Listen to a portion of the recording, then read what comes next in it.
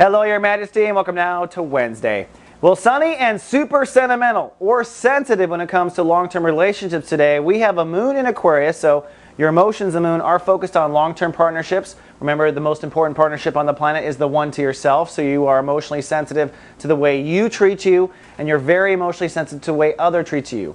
On top of that, turn up the volume. It's a full moon in Aquarius, so this is the one time in the year where you are the most emotional or most emotionally sensitive to your partnerships in life. And hold on, turn up the volume again, it's a lunar eclipse, which means the sun and moon line up in such an alignment that the gravity is intensified. So this may very well be a drama day for the Leos. Now the whole point of the moon is, of course, to pull away from the sun. That's what it is. It's a tug-of-war between the sun and moon. The sun is in the house of ego this month for Leos. You are working on a new ego, a new hairdo probably, a new style, a new way of putting yourself out there. But you probably are stuck or stubborn about certain attitudes when it comes to your ego, and only getting really emotional about your long-term relationships will pull you out of your ego long enough for you to see truth. And that's what this lunar eclipse is going to be. It's going to be a major shift for the royalty of the zodiac.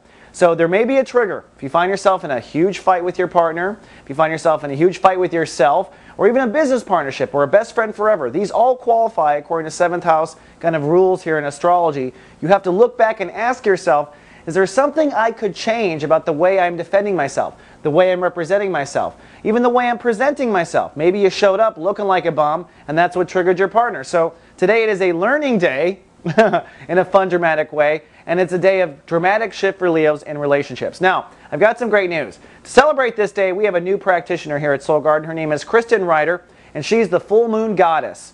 We bring her out once a month, only during the full moon, and her desire is to help you release from what's holding you back from growth. So in your case, you emotionally want a certain partnership, or you want your partnerships to work, but you need to release from ego attachment. So Kristen will get very deep. She'll focus on Aquarius. I kind of prep talked to her about the Aquarius vibration ahead of time, and she's available live on soulgarden.tv, the mothership, exclusively. All right, Your Majesty, that's all I have for the day. I'll see you folks tomorrow with more. Live, love, be. Soul.